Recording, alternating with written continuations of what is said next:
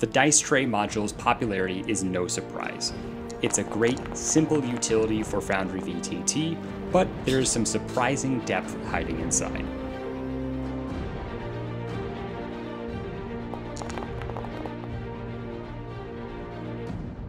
Hey everyone, this is Zephyr, and welcome to the Bailey Wiki channel, where we teach everyday DMs how to create truly amazing experiences for their players by combining art and technology.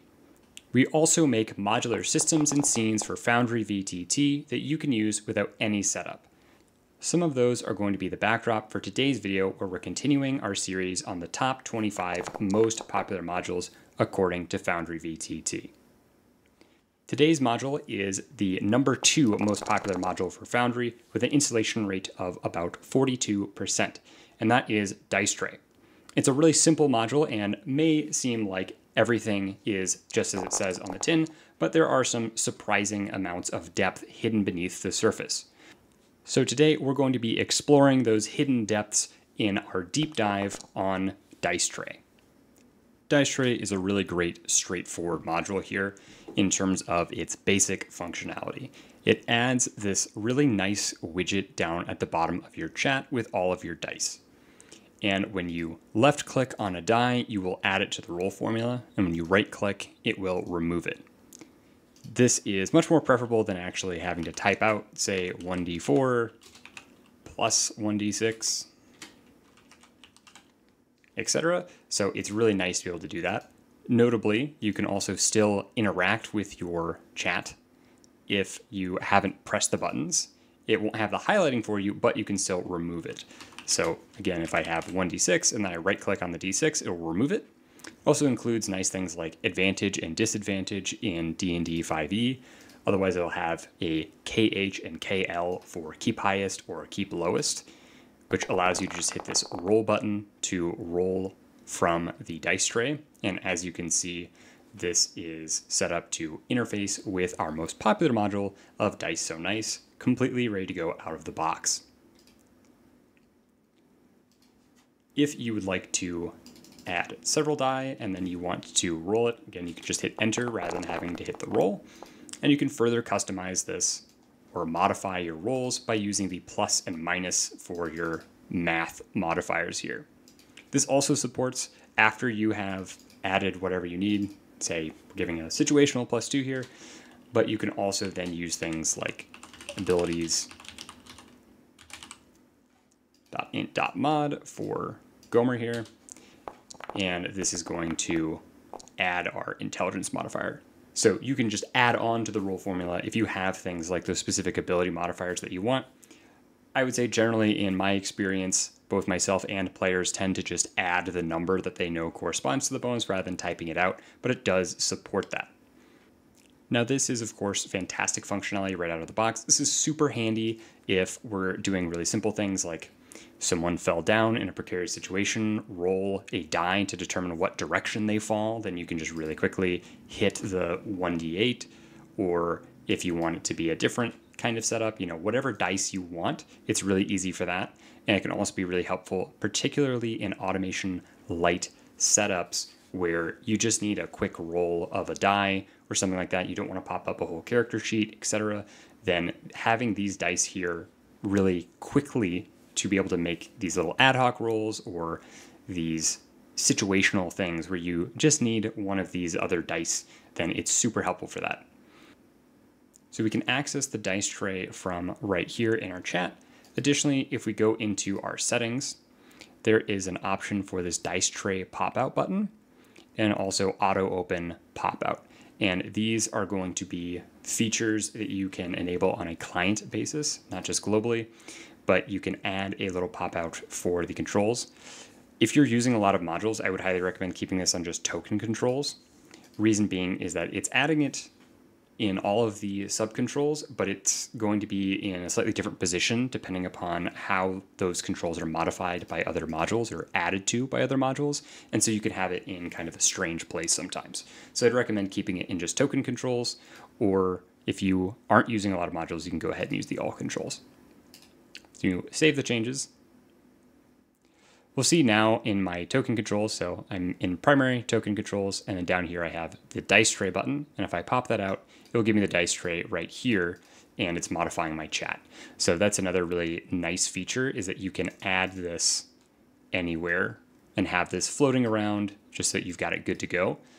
And this will persist after you change tools, so it's not like the pop-out requires you to be in those tools. That's just where you access the toggle for it. And if you want it to go away, you can just turn it off. And similarly, we can use the option for auto opening it whenever you load the page. Then if you like having that pop out all the time, then you can have that there. So it's kind of a handy feature and something that's not seen in some similar modules that have some slightly more simplistic approaches to what dice tray is doing. Finally, in settings, we also can change our right-click functionality. So by default, it's going to be decreasing the dice. You can change it to roll a single die. And if we save the changes, then whenever I am right-clicking on a die in my chat widget, it is going to just roll that single die here. So this could be useful if you are playing something where you just want to really quickly roll the dice, as opposed to clicking and then having to hit roll or enter for each individual die.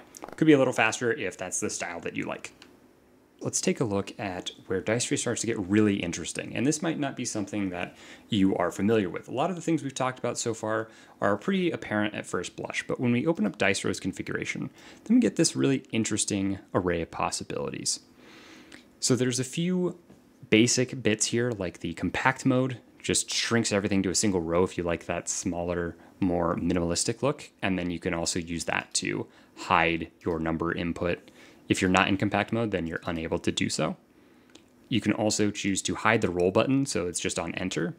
I personally wouldn't recommend that if you are using the pop-out, but to each their own.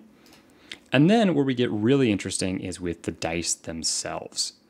So if you're using, say, D&D 5e or DC20 or Pathfinder 2e, any system that really revolves around a D20, you may want that to stand out a little more at a glance. It can be a little easy to lose it for the D12. Of course, once you use it a bit, you might be able to recognize it really fast or just know the position of it. But when you're going fast, and maybe if you have a smaller UI, then it can be easy to miss. So maybe you want that to stand out more. So we can change the color on this. And we can see the little preview, and when we hit Save Changes, we'll see down here that on our dice tray pop-out, the D20 is now red.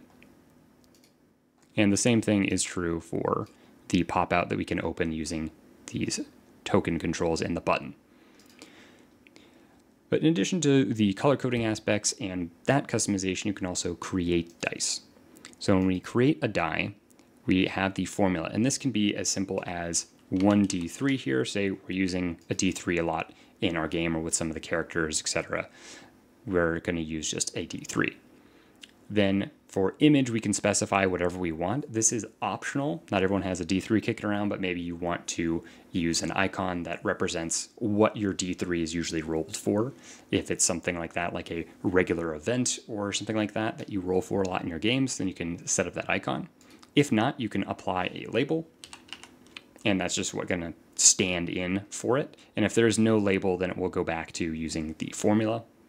And then tooltip is whenever you hover over it, what it says. So D20 in this case. In this case, we'll say D3, and we'll go ahead and create the die. And we can see on this preview, there's the D3. And if we save the changes, then it's updated down here. You will need to close and reopen the dice tray with the pop-out for it to update on the pop-out. Then you can see we can simply click and add in the D3.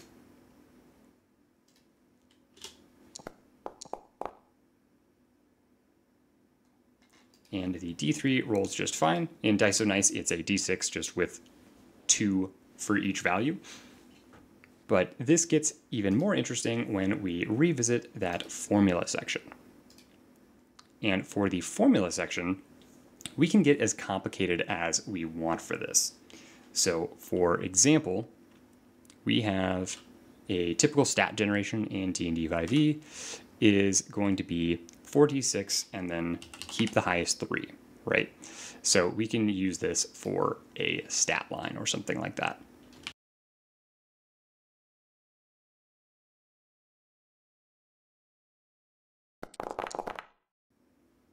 And now when we roll this, we can see that we have the 4d6 and the keep high is 3. So we rolled 3 4s and a 2, and we dropped the 2. So we have a 12.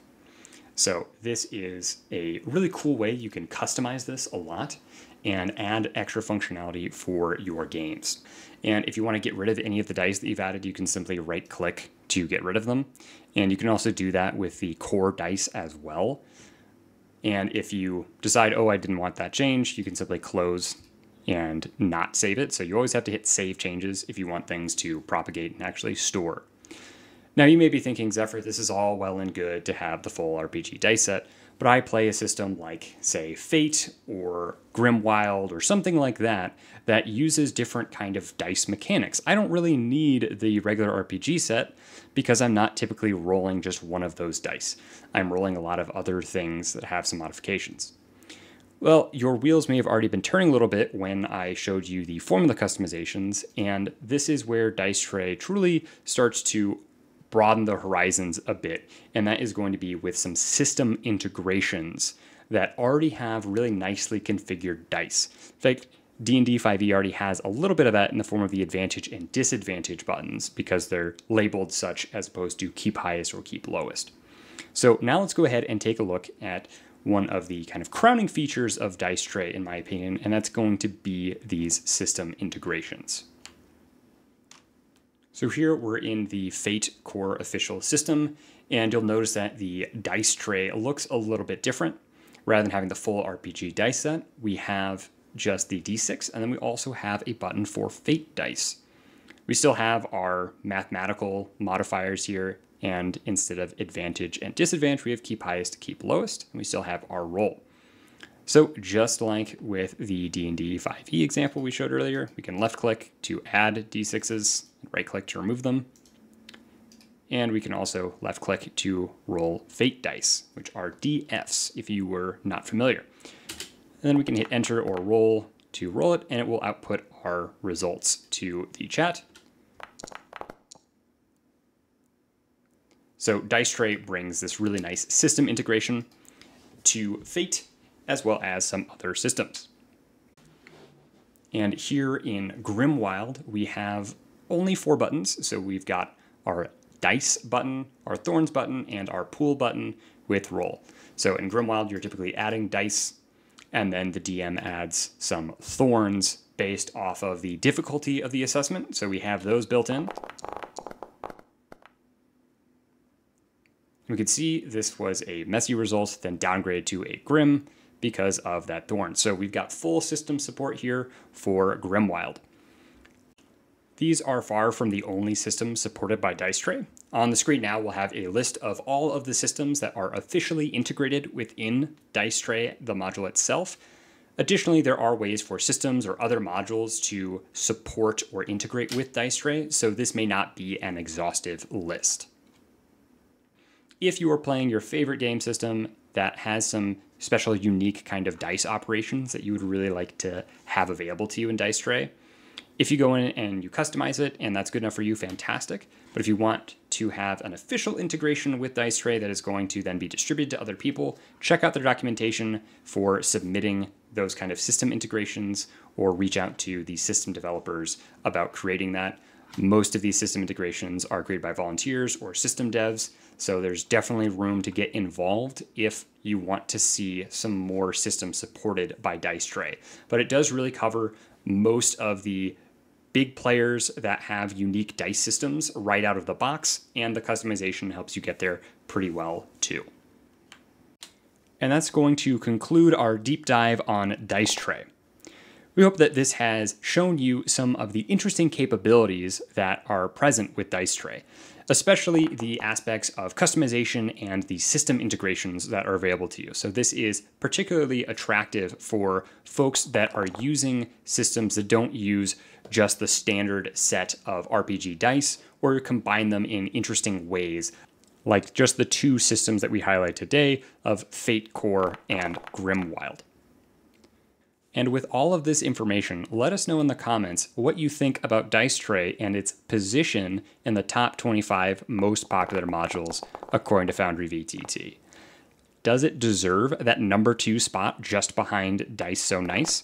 Or do you think it's kind of overrated and you think something else should be in its place?